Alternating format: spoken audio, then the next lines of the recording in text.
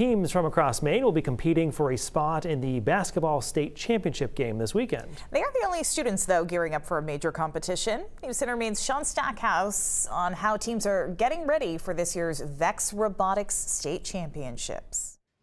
There's no school today, but more than a dozen Scarborough High School students are in the classroom. Not for class, they're making their final adjustments before the big day. We're feeling confident, feeling like our robot's done, we're ready. This is the Scarborough Robotics team. Since last summer, they've been planning, preparing, and tinkering to perfect their bots. It's an application of all the STEM things that I like in school, the building, the physics, and just trial and error. It's like big kid Legos. There's just a lot of different puzzles that you need to solve, which keeps it fun and interesting. This year, teams will be playing Spin Up. It's teams of 2, and there's a few different ways to get points, but the main objective? The most spectacular one is shooting to the high goal. Which looks a little something like this. They put in hundreds and hundreds of hours. They've been working day in, day out. All that work leads to here in South Portland on Saturday, where more than 70 middle and high school teams will take part in the VEX Robotics State Championship. We've seen an extraordinary growth. Even though we had the pandemic, we've still seen these teams come back